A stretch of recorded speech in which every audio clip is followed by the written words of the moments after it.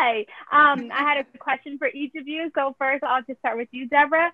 Let's talk about that nobody's supposed to be here challenge.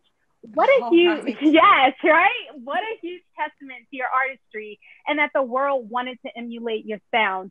Even R&B artists like Melanie Fiona gave a stab at it. How does it feel, 22 years later, knowing that that song still resonates with the people? Hmm. Now that took me by surprise. That was really overwhelming. This whole idea of challenges is something that has birthed out of just social media, and so I think it's been great because the song really transcends different genre, different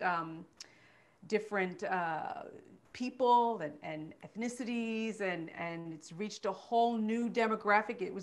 I couldn't believe when I saw these little Yeah. kids, 11-year-olds, these kids that are my kids' ages, singing the Hmm. songs like they know the song. They're singing it from this, they're all in their soul, But I love that it just again is a testament to what we do and what we live for. When we talk about being artists and wanting to connect, we want to make music that's long lasting. We want to make music that stands the test of time, and the only way to do it is if you do what you believe in, Hmm. and that challenge proved it. It proved that people will resonate with a song that really connects with them.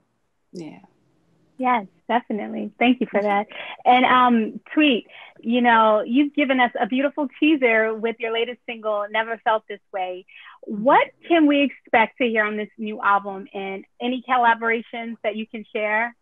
Well, this new album will be exactly what you've heard from the new single, but it's just, I feel like it's Southern Hummingbird again. So I went back Oh, to yes. that, and just vibe and neo soul, is, if that's what you want to call it.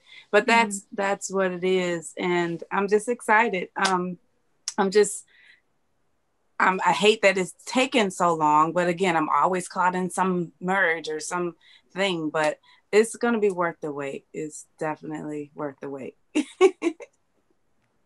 One thing I've noticed that we as artists have to adjust to is God's timing.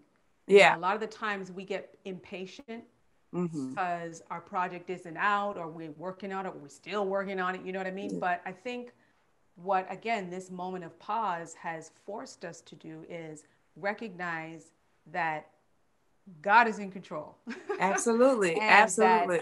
everything happens in the For right a time that reason it's in the right supposed to time. happen. Yeah. Absolutely. I agree. Definitely. You can have said it better. Thank you, ladies, so much for your time and Thank congratulations. you. Thank Thank you. you.